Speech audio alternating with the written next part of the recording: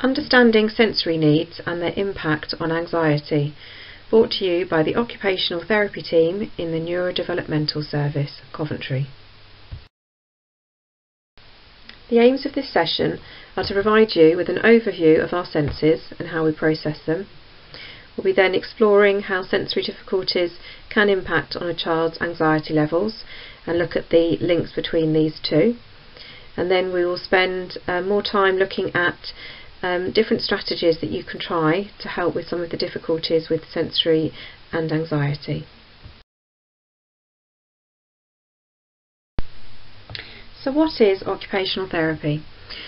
Occupational therapy aims to enable a child or young person to become as independent as possible in their daily occupations and maximise their potential. And when we think about occupations for children or young people, the main areas for them are play and leisure, so activities they enjoy, learning to take care of themselves, that's indicated as self-care, and participating in school. So as OTs, we like to use a child's strengths and draw upon those to help them in some of the areas that they may find more difficult, and use those to help to improve those areas of need and support them to become as independent as possible and to engage in things that they need to engage in, like schoolwork, like taking care of themselves, but also engaging in things that they want to, thinking about things they really enjoy, because that's also a very much important part of a child's life. Here I'm going to now talk you through each of the senses. Now some of the senses you will know and be very aware of. There's probably two on this slide that you may not have heard about, and you may not know all of the details. So what I would also suggest, because I'm only going to go through this in a little bit of detail, I would encourage you to go onto our website, which is cwrise.com, and look at the Neurodevelopmental tab and then go into Resources, where you will find the Supporting Sensory Difficulties presentation. Now within this presentation, each of the senses are gone through in great detail and give lots of explanations about how they impact on daily living and how we use them functionally as well. So I would encourage you to look at that, because I'm just going to be going through them very briefly here for the purposes of linking them then with anxiety and how they're very closely joined. So looking at the slide here, on the left you have the senses that are termed the higher senses. Now these are the senses that we use in everyday situations to kind of know about what's going on around us and all different things that we are seeing and hearing and sensing. So you've got vision, which is about how we navigate our way around things, to see where things are, to know when something's perhaps a danger, to recognise how to avoid falling over something. So we use our vision very much, and it's one of our most used senses. The next one on the list is the smell, and that's also closely linked with taste. That's obviously very much an important senses to when you're thinking about eating. You also use smell to help you recognise when there's a danger, perhaps where there's something's burning or a smell that's not normally there. Taste, we've got loads of taste buds on our tongue, so we can recognise different tastes, recognise when something's something that we like, something we don't like, and those two senses, we do often see quite a lot of difficulties with children with autism, particularly with eating, and those two senses are ones that are factors there. And the last one on this side is hearing. So we're using that to kind of alert ourselves to knowing what's going on in the room, when we're in a classroom, when our name's being called. Sometimes it can be that we're quite overwhelmed by sounds, so you're very sensitive to hearing everything going on around you. So like I said, those are senses that you'll be very aware of in your day-to-day living. On the right hand side, these senses are termed the unconscious senses. Now you will know about the tactile, so the touch sense. I'm just going to go into some detail about the pathways related to this sense. So with the tactile sense, you've got the discrimination pathway. Now that's the pathway that helps us to understand what things are. So we use our tactile system to recognise different objects, different textures, different shapes. We use it, so if we're going in a pencil case or into your bag to get something out, you can use the tactile sense to recognise, when it's a pencil or when there's a rubber or where your keys are. That sense is very important to enable us to kind of do things quite quickly really in our day-to-day living. And then the other pathway with the tactile sense is the protective pathway. Now this one relates to recognising vibration, recognising light touch, knowing when something is painful or something's hot, the temperatures, or cold. Now this is very important to keep us safe. So if you are touching, your child touches a hot pan, if that pathway is working well, we know that we recoil our hand and we take it away to protect ourselves. If you're not recognising that something is hot, then there's a real risk of getting seriously burnt. So these pathways are very important to keep ourselves safe really, and help us to navigate our way around. But we do often see some difficulties with the tactile sense with children with autism. And then the next one is the proprioceptive sense. Now this is about knowing where our body is in space. So it's that like our internal body awareness.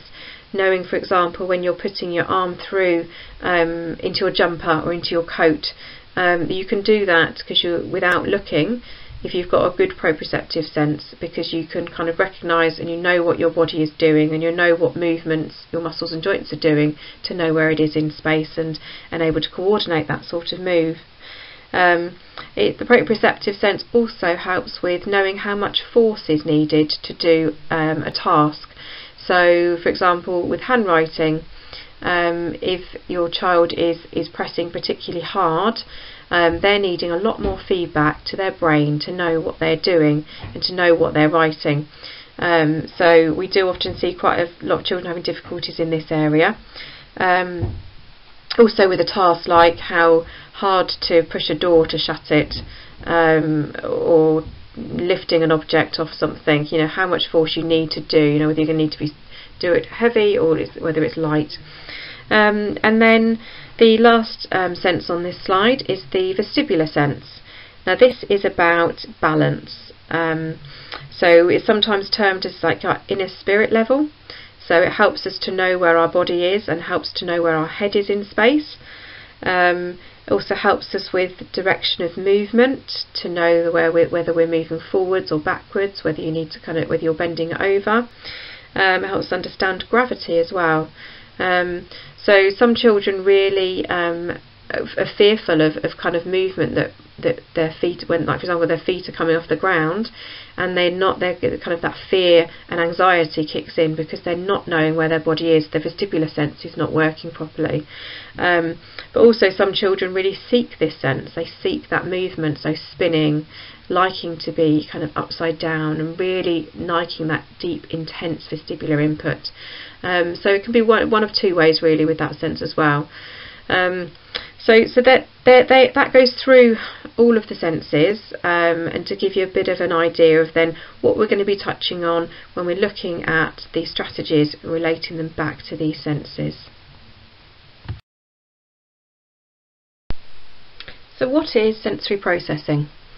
Sensory processing is about us taking all the information in that is going on around us and being able to work out what information is what you need to be alert to. So we're taking sensory information in all day, every day, throughout the night as well. So this information is constantly coming in. So we need to find ways of working out which parts of information are important. And it helps us be able to respond to situations in the most appropriate way. So for example, as you're sat there now listening to this presentation, you might be aware of sounds around you, sounds perhaps outside your window, a car driving past, or sounds within the home. You might be aware of where you're sitting, aware of the clothes that you're wearing, if they're comfortable, or if you've got like maybe an itchy tag that's in there, and that's, you know, distracted by that. When you're listening to this presentation, you're able to work out which parts are the important parts. So, you know, you're trying to listen to this information and try and filter out some of that information that is going on around you, but it's not important for you in this activity. It helps us organising ourselves, and works out how we kind of respond to different situations. But we actually only use about 5% of this sensory information, and we're able to ignore or filter out the other 95%. So it's quite a big process. So if you're having difficulties with processing sensory information, there are different problems that can occur. So what can go wrong? We see that children with autism and or ADHD, these sorts of difficulties quite frequently. So with regards to difficulties with sensory processing, these difficulties tend to occur either when you filter out more than 95% of the sensory information. So if this is happening, then you are not really aware of what's going on around you. You may appear quite withdrawn, and you may take a lot of effort to kind of do any sorts of tasks. Or alternatively, it might be that the child is letting in more than 5% of the information, and this therefore will affect their arousal levels. So if more information is coming in, then they are very easily distracted, they struggle to filter out information, and they may appear to be quite anxious because they are on that high alert level all the time. So some of the common difficulties that we see, you'll see are listed on the slide here. So going through these, there's that feeling of sensory overload, so there is just so much information coming in and they don't know what to do, and they really struggle to concentrate on any sorts of tasks. It may lead to avoiding certain situations and withdrawing, so maybe those children that perhaps are out of school. They may be engaging in self-stimulating activities to cut out the stimuli, so this might be a way of them coping. So you might see somebody that is spinning a lot, or they may be flicking objects as a way of sort of calming and self-regulating. You might see the fight or flight response.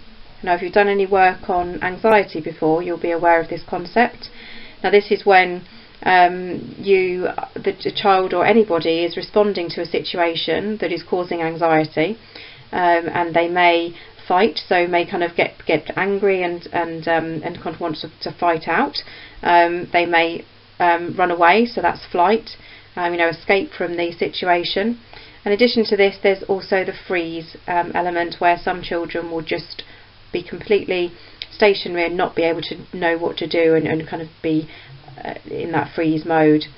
So this is something that we see quite common with children with sensory overload difficulties, and they respond in this anxiety response, which is a natural response.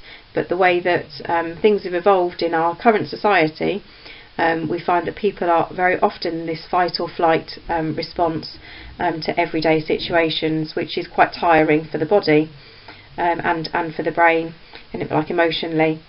And finally on this list is that it can really impact on learning new skills. So for our children, being at school where they're constantly having to learn something new, this can be a really significant struggle for them.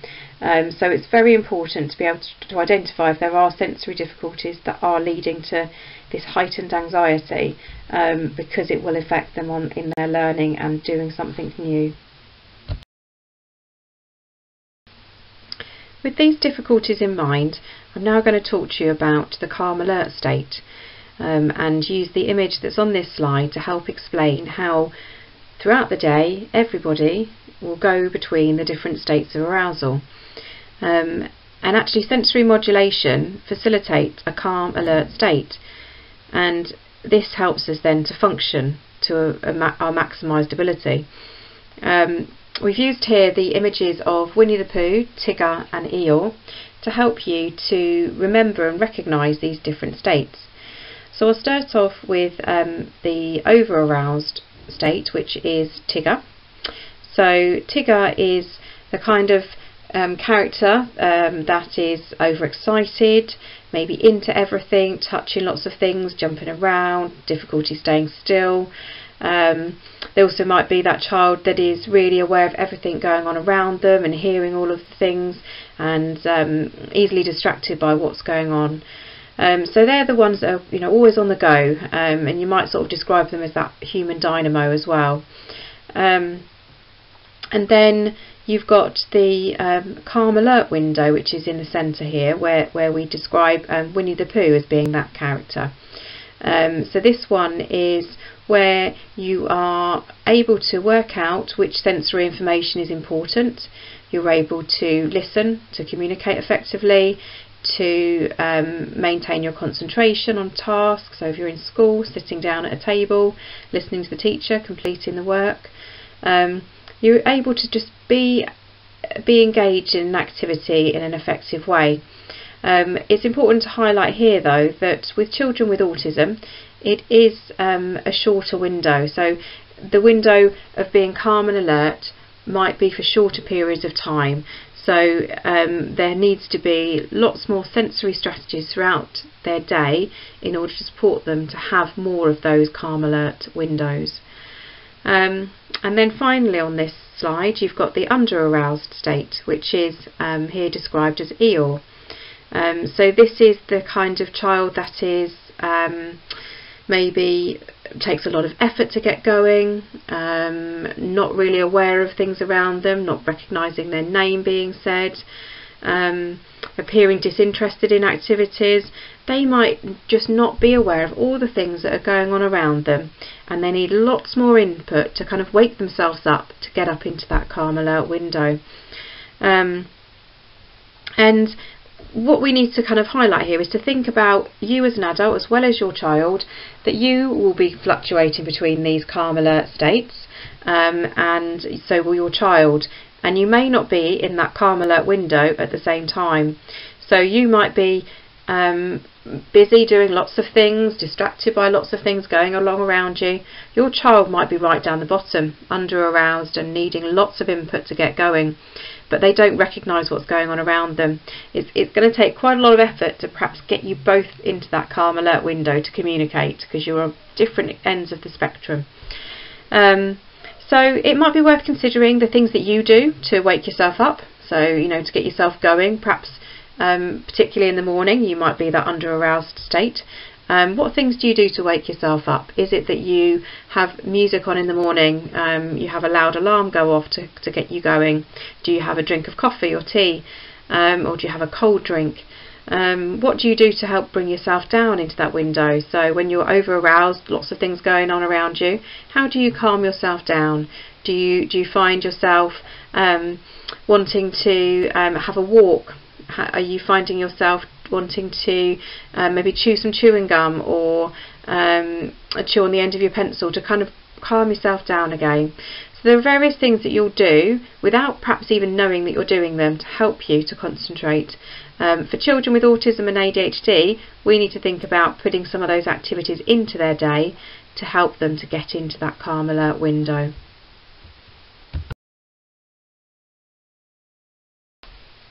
So these senses of arousal are also very closely linked with self-regulation and emotional regulation. So if we are able to identify the type of arousal stage the young person is in, then we can help them to learn how to self-regulate. So having a look at that slide with your child to think out loud what they think they do in each of those states of arousal and what they look like for them, because they'll be different to perhaps what their other children might look like or what you look like. So do it specifically for them, and then we will look at how you can then incorporate activities to help them to get into that calm alert window, but for them to have activities they know they can do. It's also really important to look behind the behaviour that your child is doing and see whether there is something that they're trying to communicate. We often find with children with autism, they struggle with being able to communicate their needs effectively. Now sometimes it can come out with some behaviour that is negative or not useful. So we need to help to think about what are they trying to actually tell us with whatever the situation is. And they may need some help with dampening down sensory input. What things can you put into the environment, adaptations, equipment, strategies to help them to feel less overwhelmed with the sensory environment around them. And also, is there a need for direct increase in their sensory stimulation? So if they're really under aroused, what things can you help to put into their environment to help them feel more alert and able to engage in an activity? So it's playing a bit of a detective really, together with your child to work out what works for them. It's also less threatening if you do it with them, if you think about your own self-regulation, what things you do throughout your day. And it kind of helps to normalise it as well with your child to kind of consider what things they can do and put into their day to help them to self-regulate.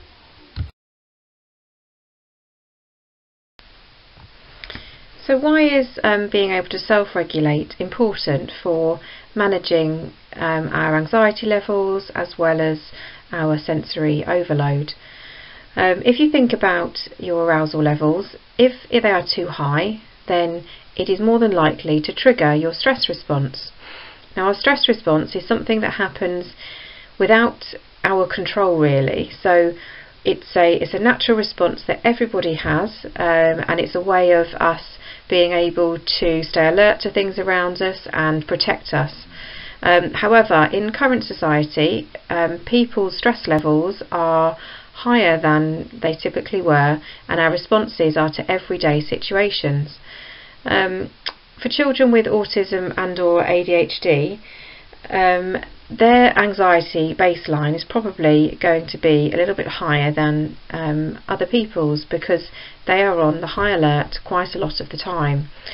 And if this anxiety goes beyond that, into a level where they are not able to communicate, not able to cope in situations, then it can be very, very difficult for them, and that state of anxiety can make people feel more sensitive, more aware of what's going on, and find it really difficult to cope with daily tasks and doing things that we have to do. So it's important to kind of recognise that and be aware of the impact on anxiety, so that we can try and do something about it and try and give some strategies and build up awareness for everyone around them. It's important to consider the environment when thinking about your child and how they cope in different situations. Have a think now about how the home environment helps support or not so support at times your child. So think about, is there a space in the home that they find is calming, which might be their bedroom. Think about what it's like when it comes to eating. Do you eat in the kitchen? Do you eat in the lounge? Do you eat in the dining room? Are there lots of distractions going on at that time? Or if you're eating in the kitchen, are there lots of smells of the cooking that's gone on beforehand? How do they impact your child at different times? And then consider how the school environment can be quite a different place to the home. Within the school, there's lots of noise, there's lots of people, there's lots of distractions. They're having to move around and navigate their way around different times of the day. Thinking about the playground, that's a very busy environment. Does your child feel overwhelmed in that state? And then consider, are there simple changes that you could put in place that might support your child to better engage in activity or feel calm and relaxed? So thinking about visually, are there lots of things around that are overwhelming? So can you think about reducing the amount of things on a wall? Can you reduce the noises that are in your home? And see how those, making some simple changes like that can have quite a positive effect on your child's engagement. And thinking about some of the self-care tasks we ask our children to do. So they have to go into a bathroom where there may be lots of different smells.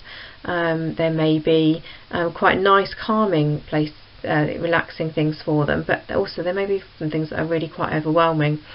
So, you know, thinking about how that does impact your child can help you to think differently about the situation and make some other considerations.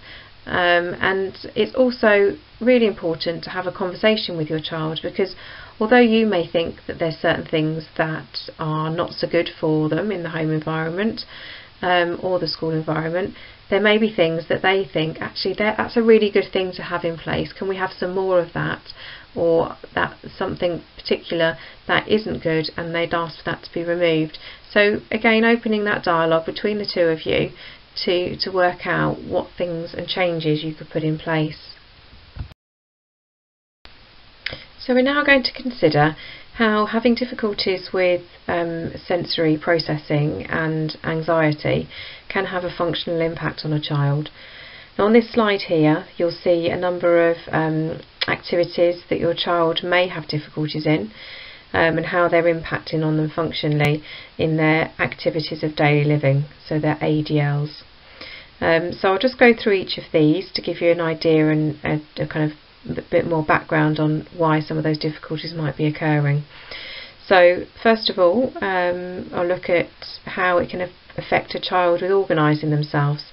So if a child is over aroused by all the sensory stimulus coming into them, particularly when they're in the school environment, they may really struggle with organising themselves to navigate their way around, organising what tools they would need for the class they're doing, and planning what they need to be doing. And they may be looking like they're extremely anxious, they may be withdrawing from situations, so it can really have an impact on sort of getting themselves organised for a day and to do a task. It might also impact on them engaging in their learning when they're at school, so with concentrating, being able to sit still. If they're so overwhelmed by the tactile input, so by what they're wearing and where they're sitting and feeling what they're doing, that they'll be fidgeting in their chair, rocking back and forth. They may be distracted by looking out of the window, so then their ability to actually focus on a task in hand is going to be really, really hard for them. It can also have quite an impact on sleep. If they're struggling to switch off from all the things going on around them, actually having the ability to feel calm, regulated, to fall asleep is quite substantially impaired. So that sort of child would really need some strategies to help them to switch their brain off, to kind of get ready into that sleep mode, to prepare for falling asleep and feeling like they can actually do that. And if there are difficulties with sleep, then we know that this then does impact on the child the next day, how they're going to function in their day-to-day living the next day. Can also affect simple tasks like washing and dressing, so being able to tolerate having a bath or a shower, washing themselves with a flannel, being able to tolerate brushing their teeth, being able to coordinate themselves with getting dressed, and knowing what they're doing for that task. And you know, if a child's having difficulties like that and they're not able to get themselves out of school in time, then that kind of impacts on their day further on, and their anxiety levels are naturally going to be raised. You might find your child is not involved in activities, they're avoiding things, maybe quite isolated, because they're not able to cope in those different situations. So going out to do an activity like Cubs or an activity they enjoy, they might have the motivation, desire to do it, but the whole concept of being in that environment, which is overstimulating and too much for them, then they may avoid going to those things in the first place. You know, we naturally avoid things that we're afraid or anxious of. So it's something that we know that we need to kind of try and give them some strategies to be able to engage in things they want to do. We sometimes see difficulties with toileting, so the whole process of going to the toilet involves lots of smells. There's lots of tactile sensations that occur during this process. A child may have difficulties in recognising that they need to go to the toilet, and that can then be quite anxiety provoking in itself. So we'll go through some strategies to help recognise those sensations, because we do know that's quite a common difficulty for children with autism. And also sort of looking at the fact we talked about the environment earlier, and you know, going into a bathroom is not always the most pleasant thing to do, particularly thinking about the school toilets. So you know, for anybody going into those can be overwhelming. If a child is particularly sensitive, they may avoid going to the toilet, which again would have difficulties that could lead into some physical difficulties. So we do need to try and identify what is the problem that is causing them to not access those like the bathrooms at school, and are there changes that we can make, like simply looking at, are there disabled access toilets that your child is able to use? Would that something that the school would consider putting in place for them? And the last one on this slide is having a limited diet. If a child is particularly sensitive to different textures, different smells, trying something new, we know that's also difficult with children with autism, then that can really impact on what their diet is, and whether they're willing to try a variety of foods. And I think that's something that we see time and time again. Now this list isn't exhaustive, this is just some examples of how having difficulties with sensory and anxiety can impact them on a day-to-day basis. You may identify with some of these for your child. You may be thinking there are other very more important areas of need that you need to think about, but hopefully the strategies that we'll go through later on in this presentation, you'll be able to apply to your particular area of need that you see as being the most important. We will now move on to think more about the strategies that we can put in place to help support our young people. So first of all, I just want to talk about natural modulators, so natural activities and different senses that we use to help us to regulate and modulate our sensory input. So we talked earlier about the vestibular, tactile and proprioceptive systems and gave you a brief overview of what they were. Here I want to just explain that actually the three of those senses together are natural calmers and organisers for the body. So we use these systems to help us moderate our arousal levels in very discrete and individual ways. So for example, you might be sat there now with a pen in your hand, you may be inadvertently chewing on the end of it, or you might be tapping your foot, rubbing your forehead, rocking slightly on your chair, spinning a bit if you're on a chair that moves. These are really natural things that we do, but they're actually activating the vestibular, tactile and the proprioceptive sense. So you know, next time you kind of perhaps see your child doing something that might be rocking around on their chair, or flicking something with their fingers, or tapping their feet, perhaps just think about, are they trying to regulate themselves? Are they trying to naturally calm themselves and make themselves be able to concentrate on the task in hand? So you know, that sort of fiddling, fidgeting, doodling, they're natural ways of us trying to help concentrate that we do day in, day out. I'm now going to look through the different calming strategies that we often describe and go through with children and young people. Now these strategies are thinking about trying to support the child to come down from the over alert state, so that Tigger state, to try and get them into that Winnie the Pooh just right state. So these strategies are about dampening down and helping to calm their body down when they're over aroused and finding that they're easily distracted or quite anxious. So first of all, we've got on this list about deep pressure and massage. Now we talk about this because we find that deep pressure and massage that's quite firm can be quite regulating for the central nervous system. Now we also know that this type of input activates the proprioceptive and the tactile systems, which, as I talked about a minute ago, they are natural modulators, so together they can be really calming and regulating. We will go through in the slide after this as well about strategies that the young person can do themselves for calming using deep pressure, but I'm going to talk about here how you as a parent can help support your child with applying some level of deep pressure and massage. So thinking about if you see your child looking over aroused, quite anxious, overstimulated by the environment, if you gently put your hands on your child's shoulders and apply some degree of deep pressure down through their shoulders, just pressing fairly firmly so that they're getting that sense of where their body is in space, and that can be quite calming. We know that children often do quite like those sort of deep bear hugs as well, which can be quite firm, and they can have the same impact. If you're thinking about doing firm massage, we talk about and suggest you doing that on the hands or on the arms. You can do this to them, but you can also help teach them how to do it, and you might find that they're using it themselves independently. The next one on the list is thinking about creating a quiet space.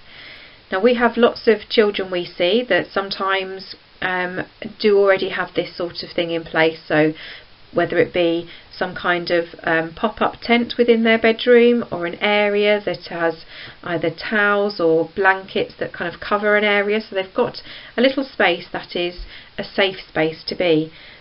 Within that environment they could have some calming distraction toys as well, whether it be sort of vibration toys, perhaps thinking about lights or anything that is going to give them a sense of relaxation. It could be some gentle music that's played within that environment. These sorts of environments can be encouraged because we encourage you to think about getting your child to consider when they would use that space to help calm them, but initially you'll probably have to be that person that encourages them and helps them recognise when they're feeling overwhelmed that they can use that space to help them to calm. And perhaps including in that applying some heavy deep pressure exercises while they're in that calm quiet space as well, and then they'll find that their central nervous system is calming down and potentially their anxiety will be as well. The next one on the list is about minimising visual distractions where possible. So thinking about the home environment, what things are there around that are quite distracting when you're asking your child to perhaps have dinner, have breakfast, or potentially doing their homework? Are there lots of things that are going to be impacting them on a visual point of view? So is there a television on that they're distracted by? Are there people coming and going out of the room they're in?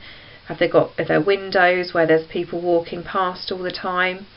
So can you do some things like potentially having blinds coming down on the window so that visual distraction from outside is less at the times when you're wanting them to attend to do something?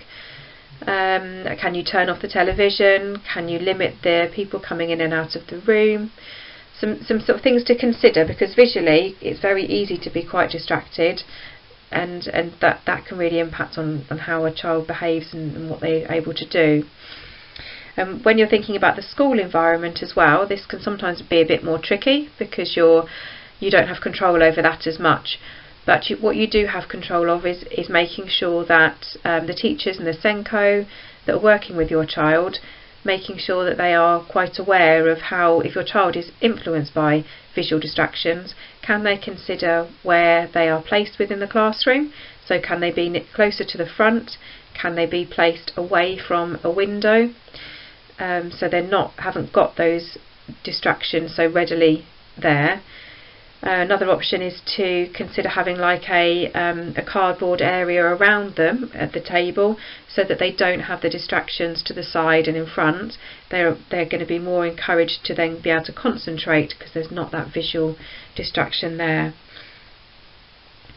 Also, with minimising auditory distractions as well. So this can be quite important at times, like when it's time to do homework as well, or having dinner. So have you got the radio on? Are there lots of people talking at the same time? Can you reduce that noise? If that's not possible, then can you consider things like ear defenders or small earplugs that they can have during these times, because you may find an increase in productivity if you're able to reduce that auditory stimulation and distractions that are coming in.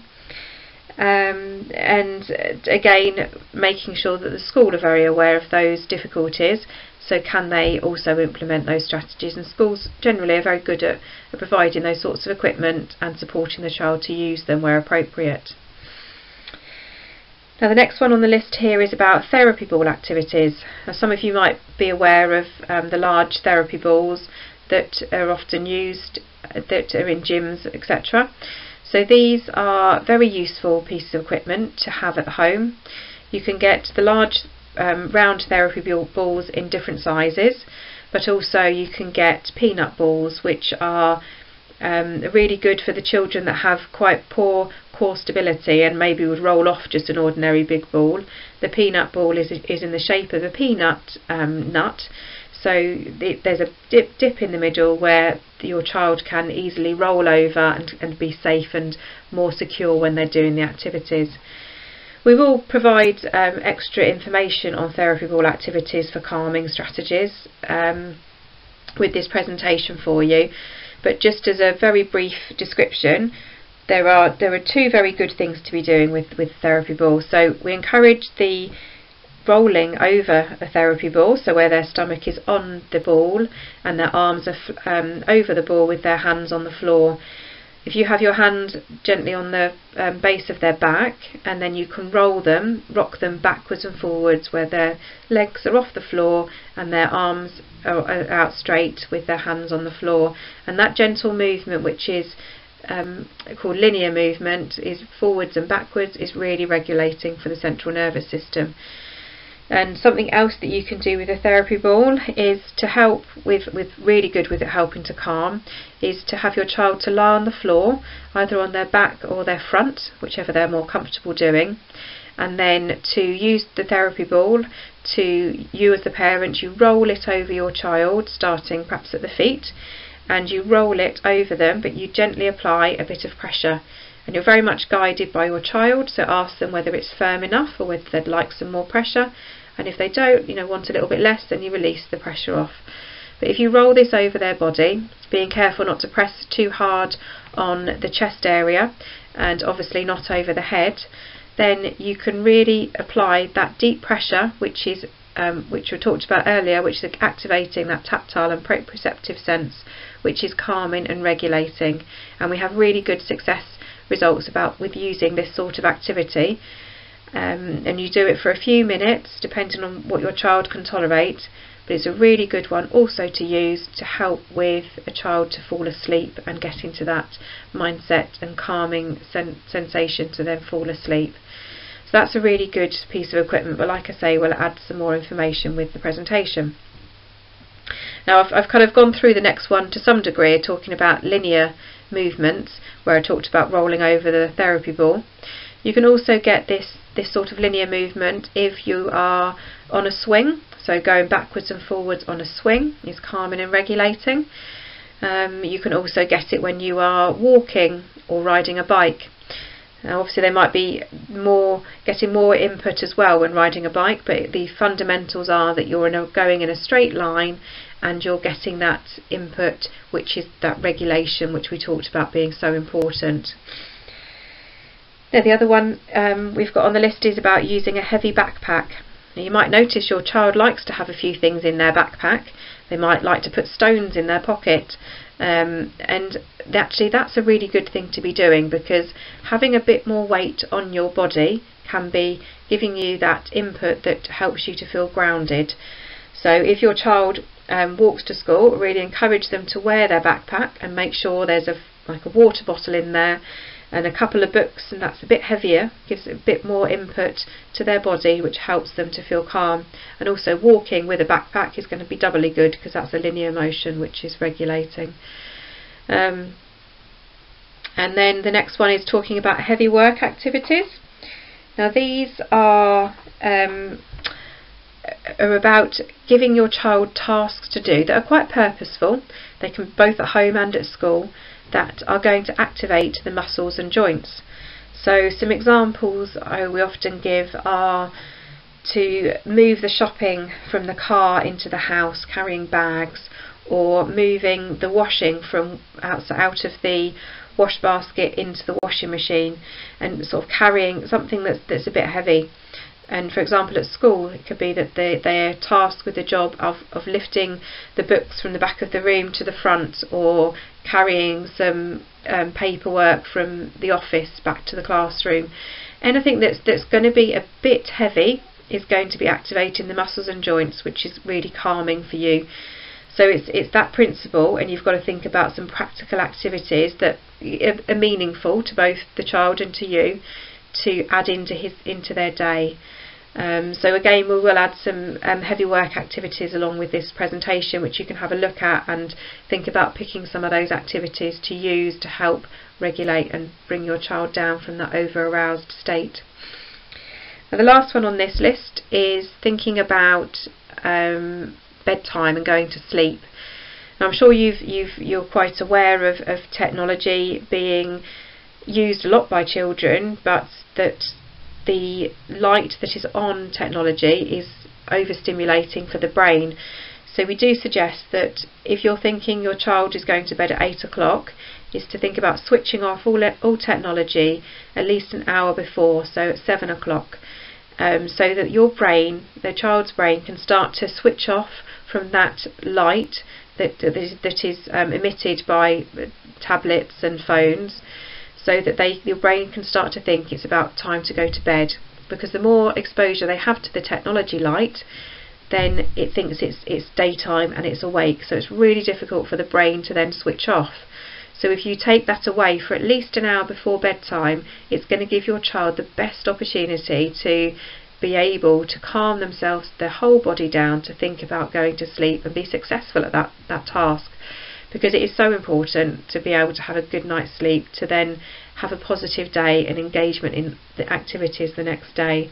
So it's something really important to consider, and add that into the bedtime routine, is to take away all technology at least an hour before bed.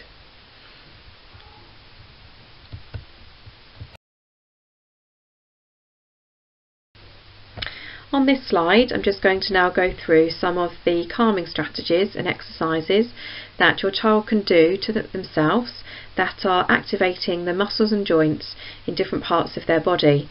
As I've talked about earlier, this is the proprioceptive system and tactile system that will be activated, which is quite intense calming to the body, the central nervous system.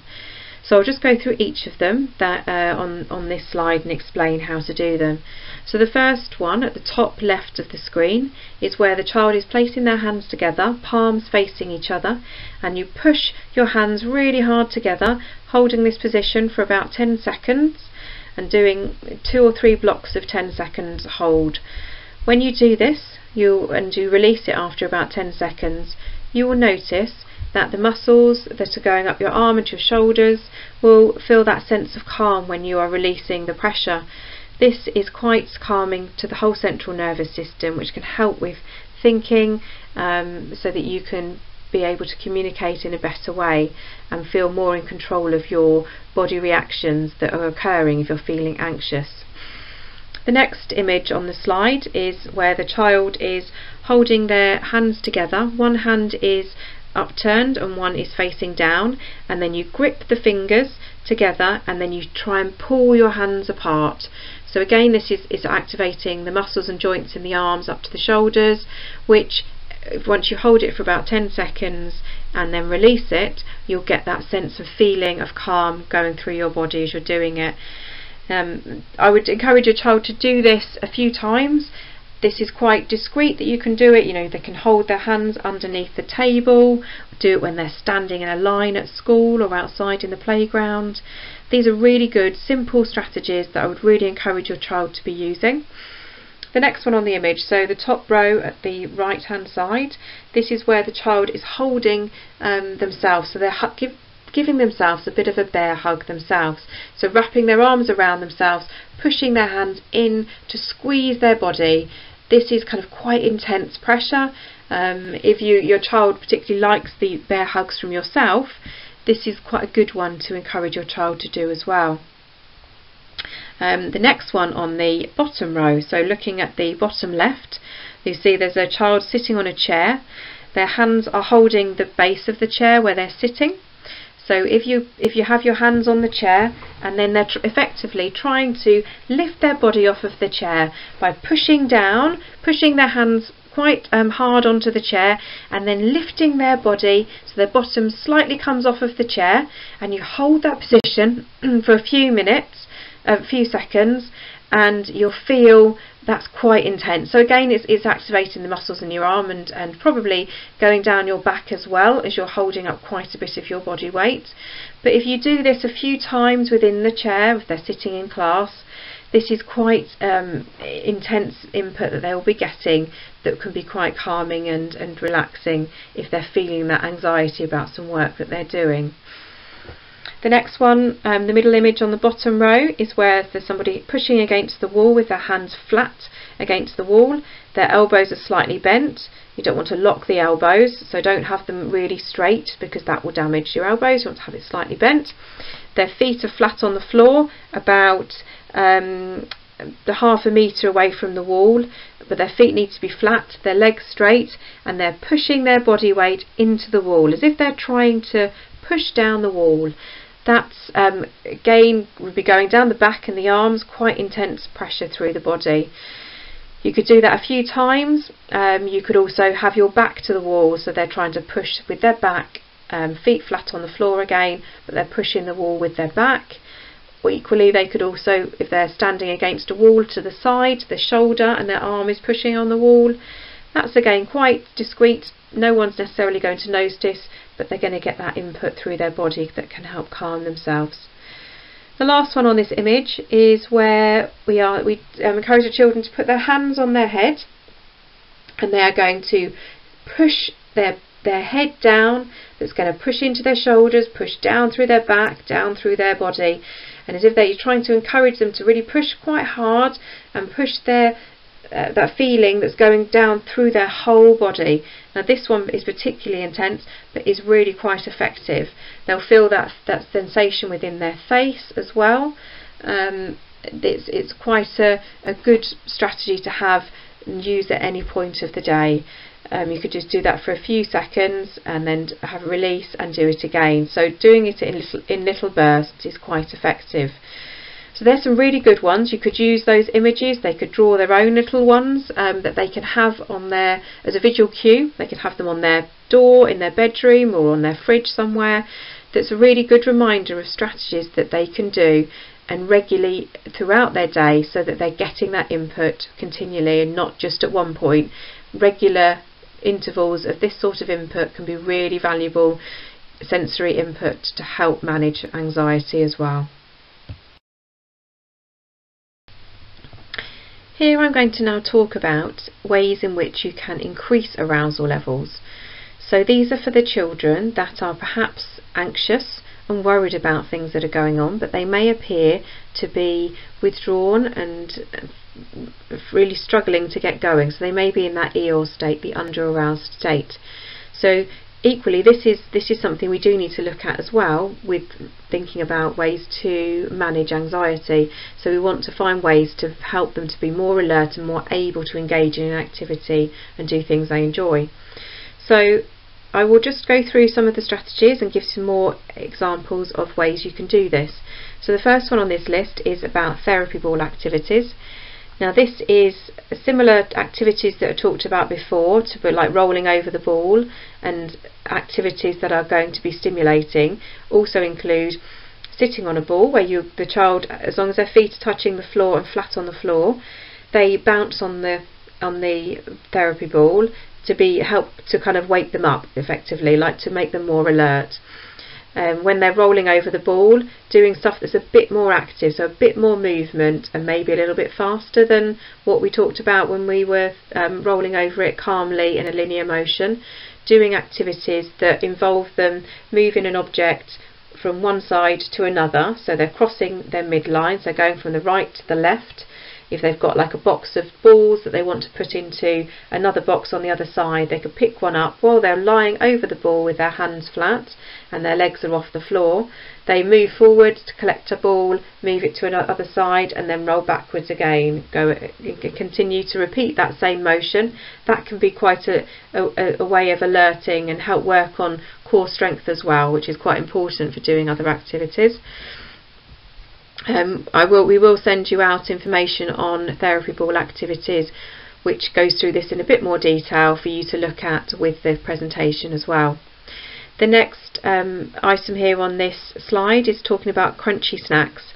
So when you actually eat something that takes a bit more effort, so something that is quite crunchy, like a raw carrot or an apple or licorice, anything where your muscles in your mouth are going to have to work harder to eat, that's also activating. Because it's quite intense input the child will be getting, this can help make them feel more alert.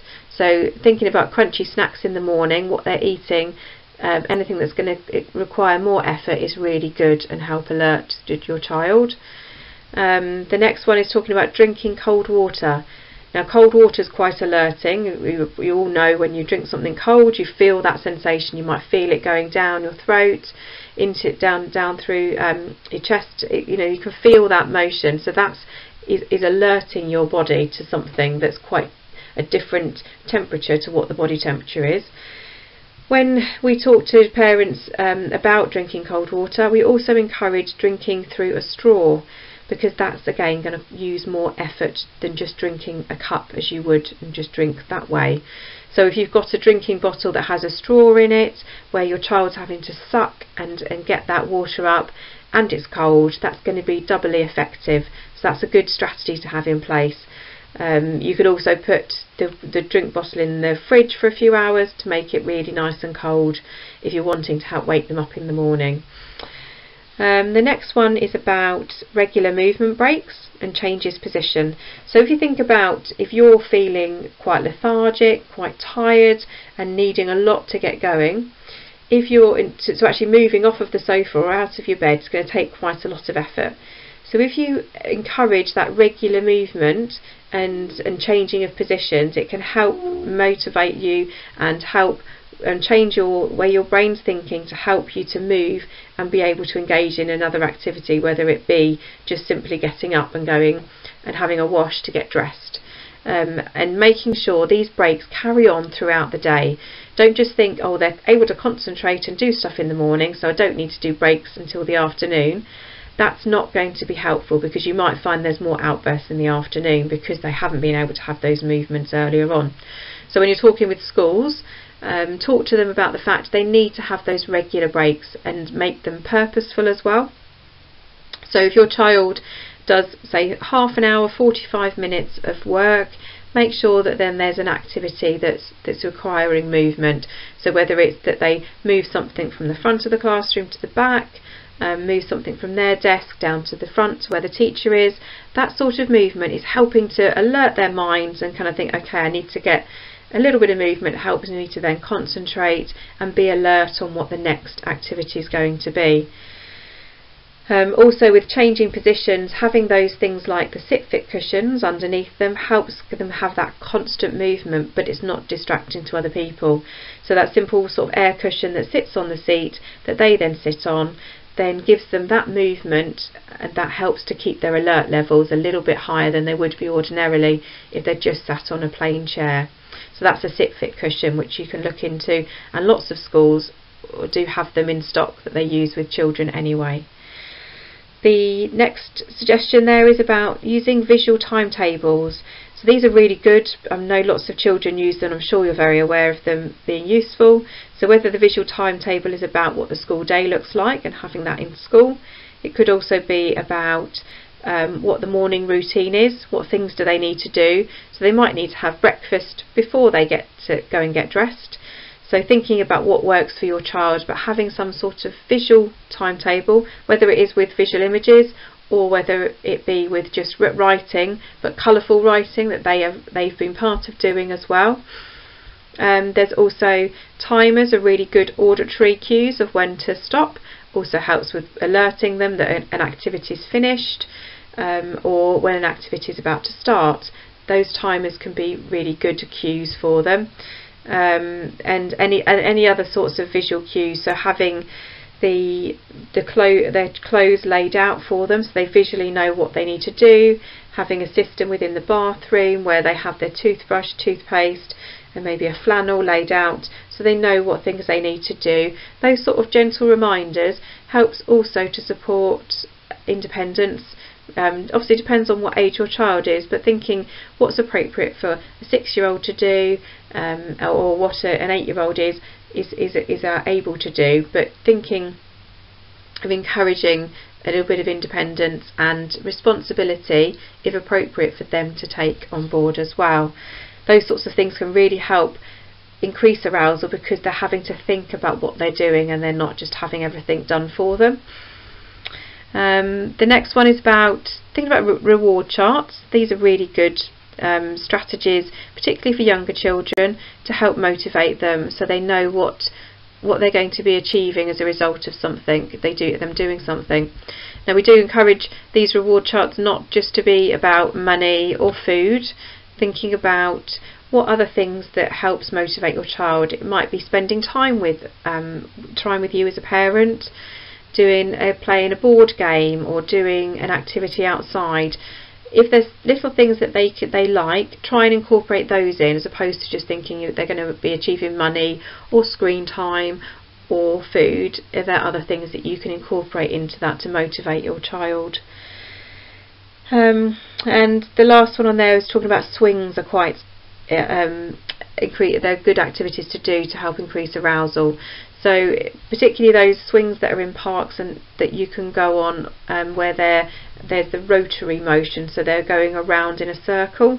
That can be quite alerting and arousing for a child to help get them into that just right state. So thinking about other activities where they can swing or just generally going on a swing can be kind of arousing to help bring their body up to think, I need to be doing this. Some other things just to think about increasing arousal is about building up your child's awareness of what's happening in their body as well. So this isn't written on there, but I just want to explain that some children, or everybody, when you feel anxious and worried about something, they may withdraw and then not be doing stuff. So they need to kind of find ways to help alert them. But what we'd encourage you to do is to help them to recognise what's going on.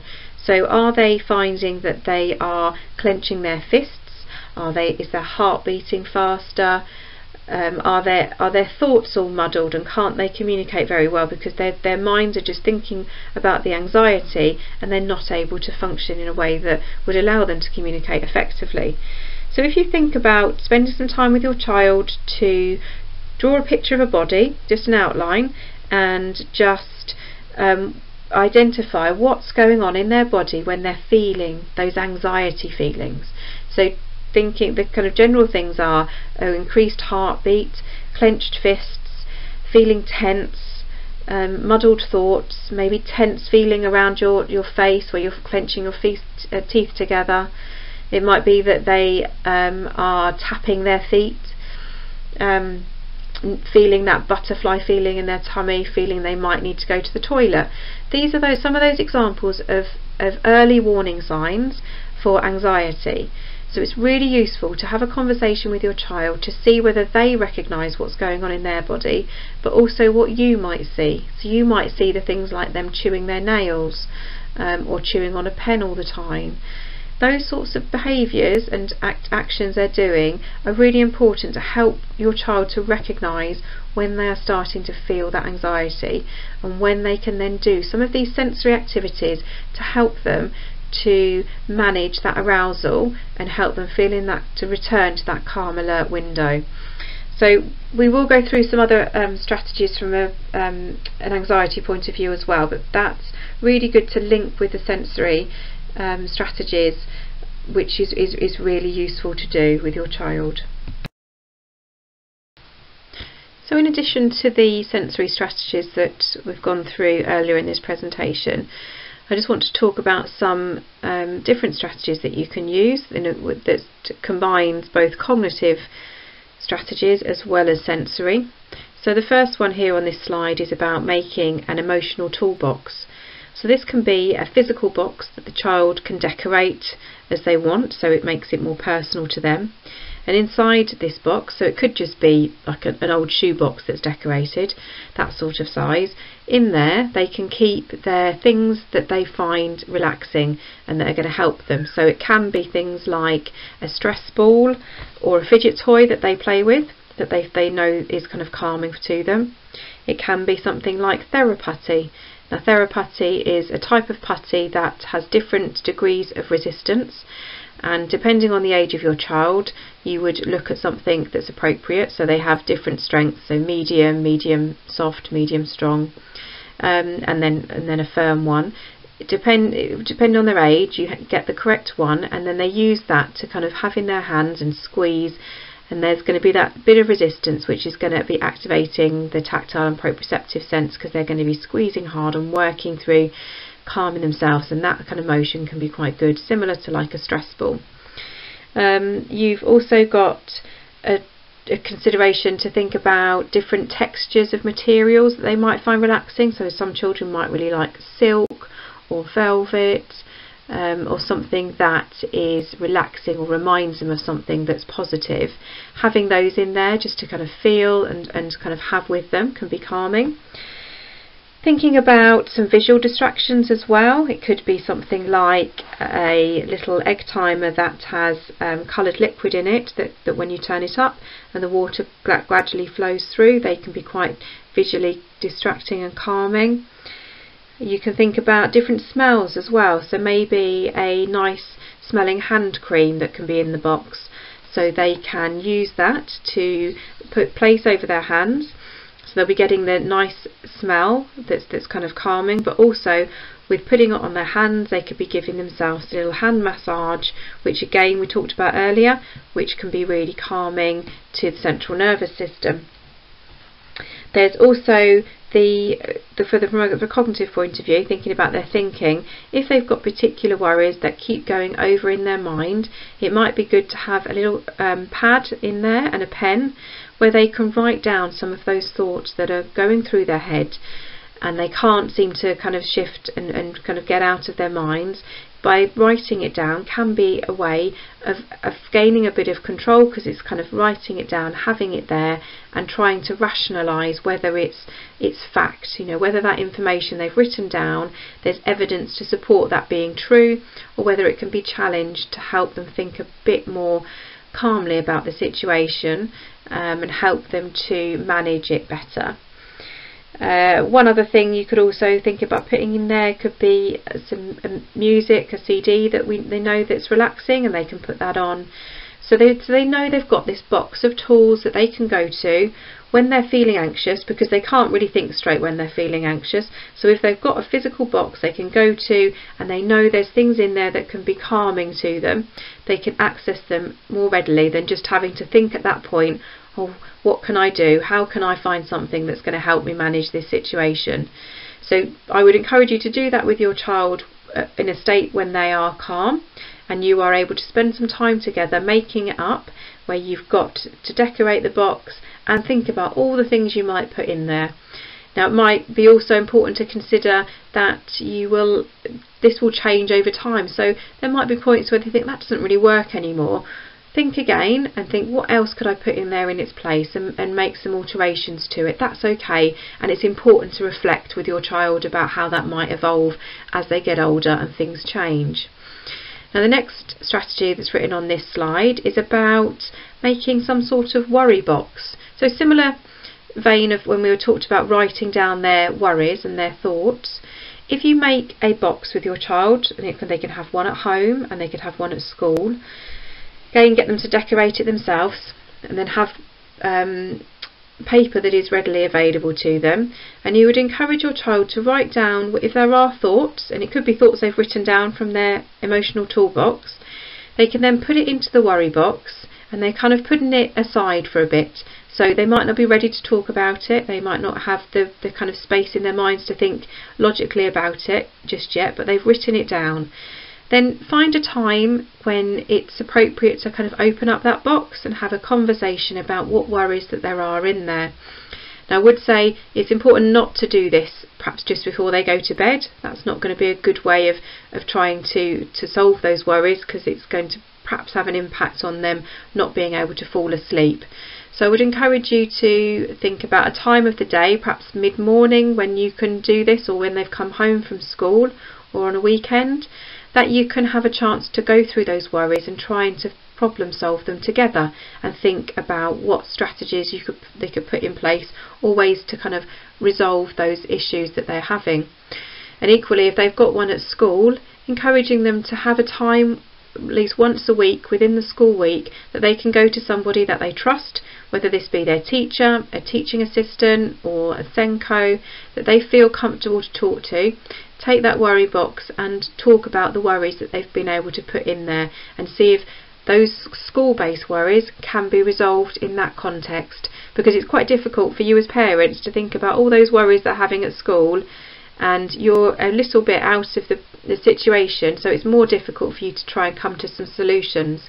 Whereas if there's one at home and one at school, there can be that collaboration and trying working together, and resolving some of those problems at school can have a positive impact on things, not following them over into being at home and then them struggling to be able to express what they're actually thinking. In addition to these strategies, we also have done a number of times with young people is to talk about making their own volcano. Because when you think about worry is that build up of those different emotions, different feelings, different thoughts and things that are going on for that young person. They're building up, and slowly there might be that kind of point where it gets to the top and there's a bit of an explosion, which may come out as anger, as an aggression, aggressive outburst, or like an explosion of shouting and that sort of situation, because they haven't been able to deal with those emotions that are underneath, and that could be about worry and anxiety. So by making a volcano, and it's quite a simple process, where you make some salt dough and make it around an old plastic bottle, and making a volcano, let it dry, then you can paint it and decorate as they want, and then the process of actually erupting it. But throughout the whole process you're talking about how this might be symbolising and representing how anxiety can build up in you, and feel that you can't deal with that situation, and it kind of can explode in a way that you don't have control over. It's a really good visual way of a child being able to understand and remember the principles maybe you've talked to your child about, but it helps them visualise what it actually means. So we will include details on how to make a volcano at home, and hopefully you could do that with your child and help them to kind of grasp what anxiety means to them, and help them remember some of those strategies and when they should be thinking about using some of the strategies, so it doesn't get too big and explode.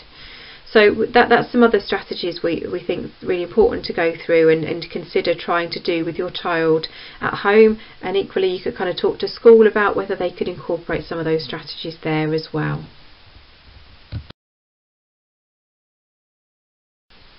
It may also be useful to consider different relaxation strategies to try and help you develop for your child. So this can be following relaxation scripts online and different relaxation music to help calm. So there's also some progressive muscle relaxation, which is very good for helping your child to feel that sense of relaxation, so it's tensing and relaxing different muscle groups throughout the body and feeling that sensation and kind of trying to really focus on it. We will include some relaxation scripts that you can try accessing for your child as well to help them to do it. You could always record yourself doing the relaxation, and then they can use it at any point that they wish to do, so you don't always have to be present. They are just general strategies that are really worthwhile considering with your child. We've also included a number of different apps that might be useful to consider using with your child. So first of all, there's the Don't Panic app, which is a Coventry and Warwickshire Partnership Trust app that we've developed, where you can get support for different situations, and it goes through like anxiety and helps you understand anxiety and talks you through ways to manage it differently. There's also SAM, which is a self-help for anxiety management, and that's about helping you to track your anxiety and support you with identifying different strategies, so you can log information on there. There's the Virtual Hope Box. This is a really good one for children, particularly with autism, because there's lots of visual information on there. So there is a visual relaxation for tense and relaxed muscles, which goes through, there's a voice talking you through each of the stages, but there's also the visual side of showing you the child which parts of the body are tensing and relaxing, so it's a good aid to support them. And there's also part of that also is the deep breathing exercise, where there is a voice telling you when to breathe in and then when to breathe out, but there's also a visual showing you how long you're breathing in for, and then it goes back up again for when you breathe out. So it's another good way of helping to support your child to do that deep breathing exercise and to calm their body down, which helps target some of those early warning signs we spoke about earlier to help feel more control of a situation. There are also some distraction activities, and there's a diary where you can write down what you can do in different situations. So there's a really good all-round app that we do suggest people to access to help with anxiety in particular. Another app we often talk about is Calm.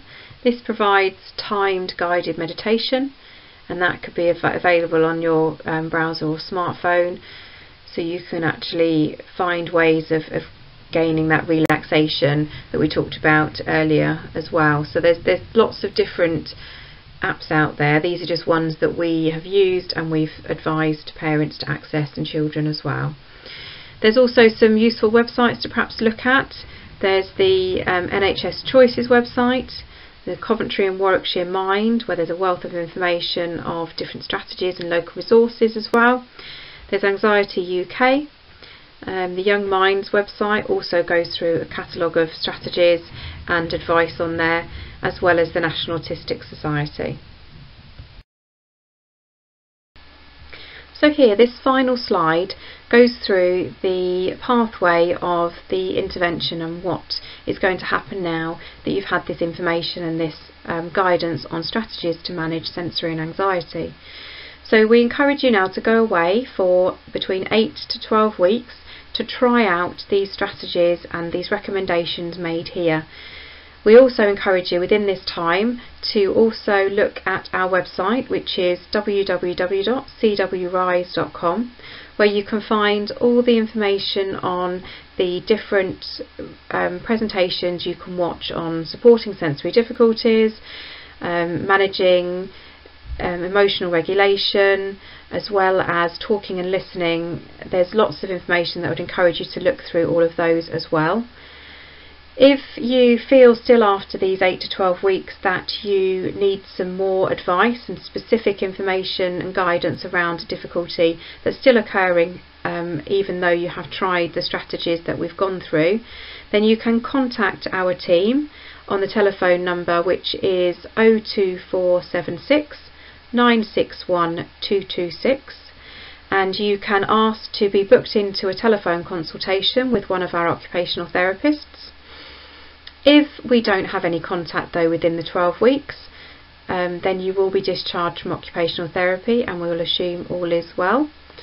If you do contact us, then you'll be booked into a consultation with one of us, and a summary of this consultation will be sent out to you, to the referrer, to the GP and to the school if you agree. Then you go away and you try the strategies that we've gone through over the phone, and you could potentially be discharged from occupational therapy at this point.